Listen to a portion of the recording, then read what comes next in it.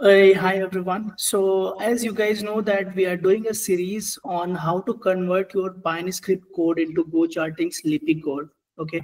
So you must have seen the video number 1. If you have not seen, kindly watch that video. So today we are doing video number 2, where we will be again converting one Pine Script code to LIPI code. So I have with me my developer friends. So hey guys, welcome you all. Hello. Hi. Hi. So can we start the today's video? Over to you guys. Okay. So today we'll be converting this one indicator BRD Squeezy Pro. So if we can, let's see.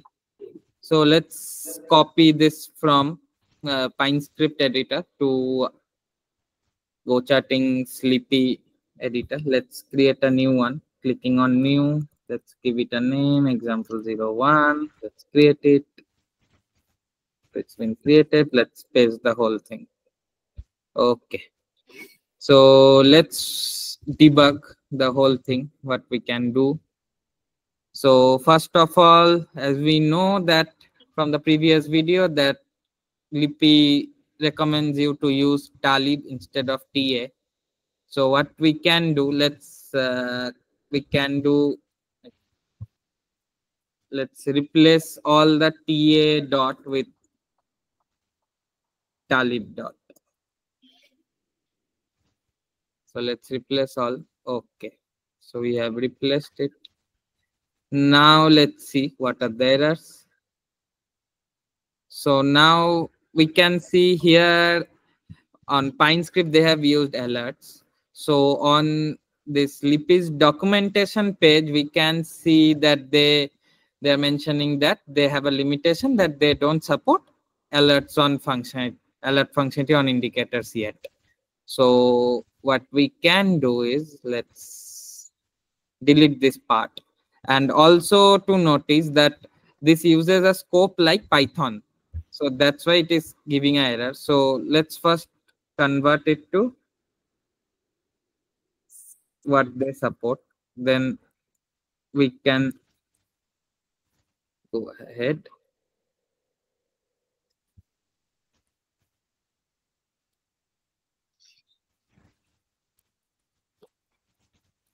Okay. Now let's see what are the errors. Okay. So now this error. So this error is happening because currently LIPI does not support inline comments. What are inline comments? That you have a statements and beside that you have a comment. So currently they don't support that.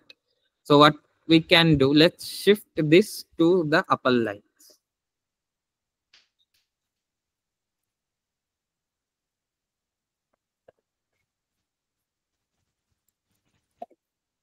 Okay. Now we can see the errors are gone. So let's see what is the error next. Next, it says Talib not found. So what this error suggests it that if we let's search it in the manual itself, talib.tr. So we can see that there is only a function. There is no variable talib.tr, right? So what we can do is convert it to a function. Let's convert it to a function. So we can see that the error is now gone. Okay, now let's check the next error. So next error, it says could not find function or functions reference alert. As we have discussed earlier, that alert function is not yet available in LIPI. So what we can do, let's remove the whole alert sections itself for now. Okay, now the next error is we can see that it says no variable with plot found. So style, let's go to plot. So here we can see, let's search it in the manual itself.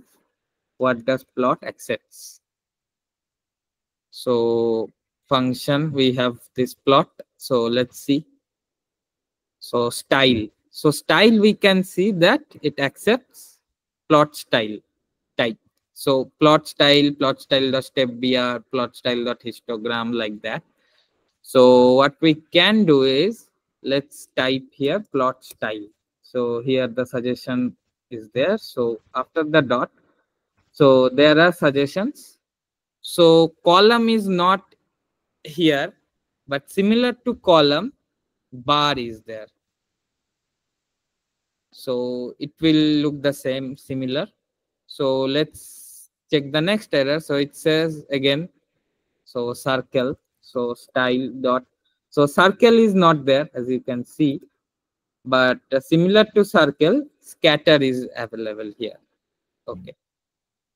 So let's save it. Let's apply it.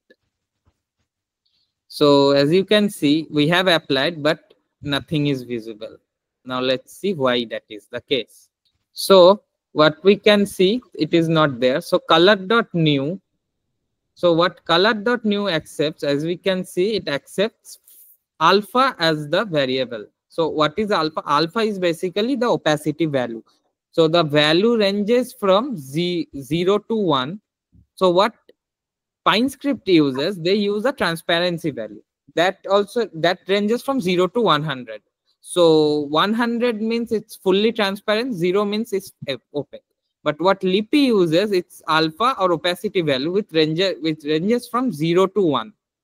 So what 0 means? 0 means it's fully transparent and 1 means it's fully opaque. That's why we could not see any color. So what we can do, let's replace it with 1.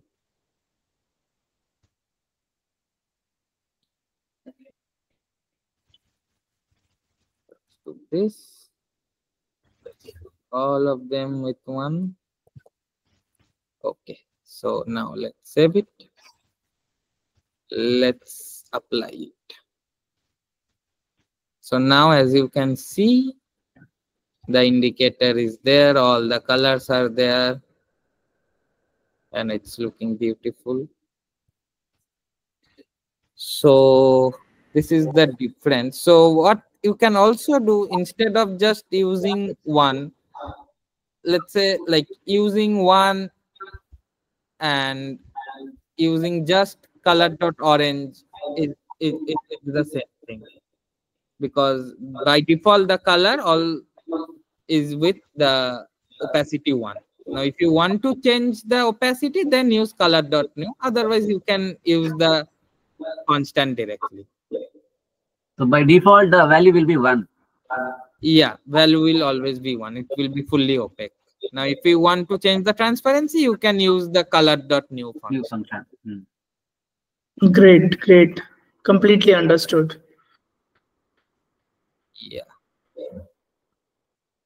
So you have version 5 is not required at the start of the code. It's not mandatory. It is not required. It is basically useless. But even if you just give it, it will not give you any errors.